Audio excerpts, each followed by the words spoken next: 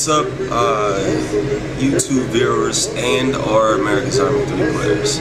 So recently, let's see, a couple days ago, America's Army 3 came out, and I just wanted to make a video to show some of my likes and dislikes. Later on, I'll probably be showing you some gameplay and see if I can show you some of my likes and dislikes in the game.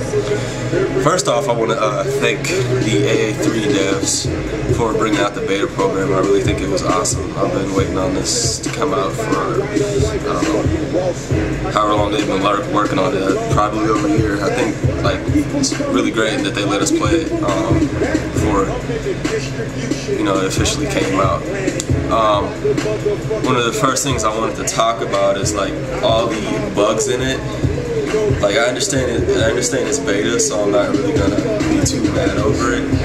But I just want to tell everybody all the bugs. Like the biggest one is just like the game seems to have this like ungodly type of lag where just like you're just moving like, you know, you might have like probably anywhere from 40 to 80 frames a second, and right now they're on the millisecond system right now.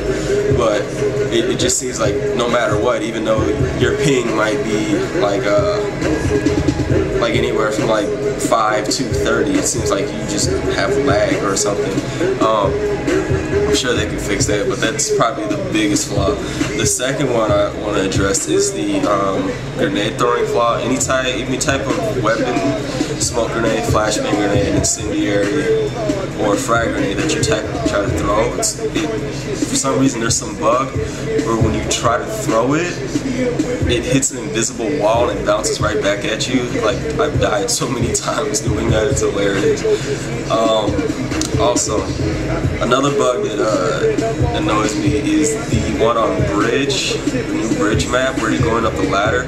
For some reason, it makes you get stuck as soon as you get off the map, and you can't turn your view to the left or the right. You can still move forward, backwards, and you can strafe left and right, but you can't actually move your screen, and that really sucks. But to all you AA3 haters, go screw yourselves, because I'm pretty sure they're going to patch all this stuff. The game's going to probably give Call of Duty a run for its money. Alright, let's get started. One of the first things you'll notice is the new load-in screen. It looks pretty cool, more modernized, and you can automatically load your character in. You got different things like your overview, your achievement, and your statistics you can look at. That's always pretty cool. And right now, for some reason, it's frozen. But we're going to continue anyway. Alright, back to those achievements. You have different badges, different achievements you can get, like the walk it off or walk it against odds, or no INT. They all give you different types of points, and basically what you use these points for is to use them to turn them into like training and different things like that, so you can do that. And then it shows all your different statistics, where you like to hit people. So for all you snipers out there, I think later on people will be able to look at your profile and show that you can snipe. The server bar does actually load in the game, so that's pretty cool. So you don't have to like, close your game or get on anything. You can actually do it in real time. There's different maps you can always explore, of course. So we're gonna have them go lower Bridge. You guys gotta bear with me. I'm using the unregistered Fraps version, so I can only do 30-second clips. But basically, from different loadouts here, the graphics are pretty damn good. I'd say even right now, the rival COD 4 using the Unreal 3.0 engine. The M4 is actually a great weapon in this game. I actually use it a lot. It's one of my highest kill rates. The SAW, I don't really like that much. As a supportive weapon, it actually does work well, very well on Bridge. Actually, it makes people duck their heads down and everything. One of the new things I do like about Bridge is that there is no more fog, so pretty much no one is safe when somebody has a sniper.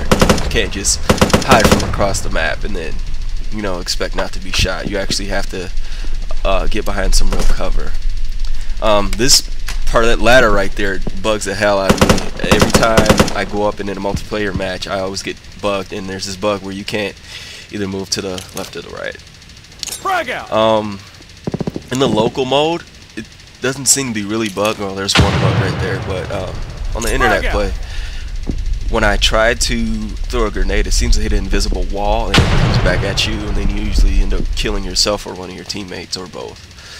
The new menu right that you see right there, it's pretty cool. It looks like it's heavily borrowed from Battlefield 2, which I don't mind. It's actually pretty kick-ass. You don't have to tab and do a lot of those other ridiculous buttons. You can do it right on the screen. You can actually, as a squad leader, mark different rally points, which all show up on the person's, I'm not sure if it's essentially what address indicator anymore, or what it is. I think it's the GAT or whatever, but it all shows up on there. And everything's in real time, so that's what I really appreciate about this. This new lean, how you roll, I don't know what the hell that is. It looks really weird if you ask me. I've never seen anybody lean like that in real life or any other game. Alright, I'm gonna go into some online play. The different role selects, you get different loadouts. You can go from light, standard to heavy. They all depend. On the light load, obviously you'll sprint faster, which is really effective if you're trying to rush on bridge on assault. Or you can go a heavy load, which is more of a defensive load, and just never run out of ammo pretty much. Alright, what you're seeing is a couple people in different spectate modes. It is a little buggy. If I'm trying to switch to the what is it? The first person spectate mode and the previous person spectate mode. Right there, they show all the different stats you can score in each round, so it's always cool to see that. Of course, you get to select different positions. They all correlate to different guns. What's really cool in here is the battle planner for the commander can actually update in real time on your map to show where he wants you to go, where he wants you to defend. And if he should change his mind during the battle, because everything's in real time, he can actually move those different waypoints to different areas and tell you to check your objectives, which I think is just amazing. The new sprint feature is always really cool. It actually is a lot more realistic, because of course you can't just sprint across the map in real life. There's actually a bar that'll actually go down, and there's a run and dive feature, which I also think is really cool. The new lean feature is a lot better because it clips you to walls, I think, where you actually hide behind, so you don't actually have to move around too much and try to make it really sensitive to try to lean around that wall. That's really cool. Alright, the aiming in this game, I think, is a lot harder than America's Army 2. You actually, if you hold the breathe button down, which I think is awesome, you'll actually steady your target, but you can only do it for so long. Ladder. Good, I didn't get bugged on that. And I was coming around the corner and I killed that guy, and I also got shot in the leg. This is one of the things I hate. Going up these damn ladders, all of a sudden I just fall down the ladder for no reason. I don't know why. I didn't even get shot. I hope they fix that. And there's a guy coming around the corner, and I clearly shot him, and he's like bleeding to death, and he didn't die.